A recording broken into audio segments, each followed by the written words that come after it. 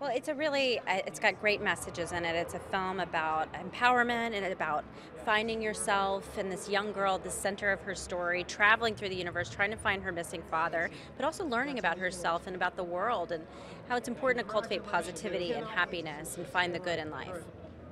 We've been talking about this in our trailer, getting made up every morning since January 8th. And so the fact that it's actually happening and July is here and we get to talk about it is so exciting, because when we all parted at the wrap party, it was like, see you at D23! And now it's here.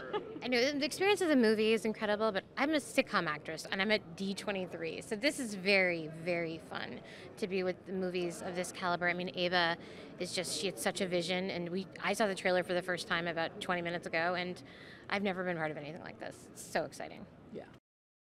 Oh, Oprah was I've never seen anything like that. I've seen a lot of things. I've never seen anything like that. First of all, just coming in this morning, and these people are lined up for blocks and blocks, and I say, the guy's driving me, I go, where are these people going? And he said, they're going to the same place you're going. I went, oh my goodness, really, it's incredible. The love for the brand, the love for Disney, people coming and not even knowing what they're gonna get, except they believe in the brand and they're here to support us. And seeing people dressed up as little Olafs and Elsas and little Mary Poppins. It's I hope that they incredible. dress up as little Meg Murrays and us next year. Yes, You know, that would be incredible. Well, I think Yes. that's a really good point too, because like when somebody like Ava DuVernay steps up and creates characters like that look like us and act like us and sound like us, I think it gives young girls and audiences out there new ideas of what superheroes can be.